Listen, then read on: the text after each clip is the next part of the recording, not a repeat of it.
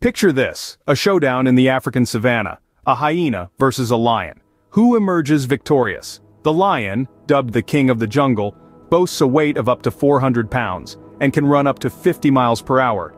Their powerful jaws can snap a wildebeest's neck in one bite. On the other hand, hyenas are no pushovers. They have one of the strongest bites in the animal kingdom, capable of crushing bone. Plus, they are endurance hunters, able to wear down their prey over long distances. However, in a one-on-one battle, the lion's sheer size and strength generally give it the upper hand. But in a pack, hyenas could turn the tables. Remember, it's not always about size, but strategy.